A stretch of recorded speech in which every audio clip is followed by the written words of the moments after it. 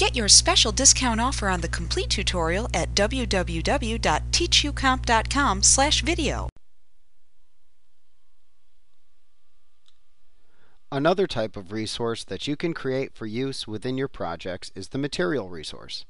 In the previous lesson on creating work resources, note that you had to select the Work option from the Type drop-down for any work resources, people, places, or equipment that you created. Material resource types are different from work resources in that material resources represent resources that are used or consumed by the various tasks within a project. So for example, if you had paint walls as a task within a project, it would make sense for you to create a work resource, which is the painter, and a material resource, which would be the paint. You could then use the material resource to track the usage of that material within your project file. Also note that, unlike work resources, there are often many tasks that do not require material resources within a project file. However, the ability to track that type of information is available for users who do need to track material use and often their associated costs within their project files. To create material resources within a project file, display the desired project file and ensure that you're viewing the data in the resource sheet view.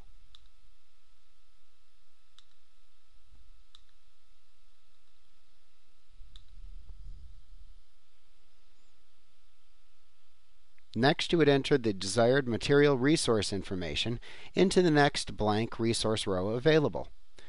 You would be sure to select Material from the Type drop-down to indicate that this resource is a material resource.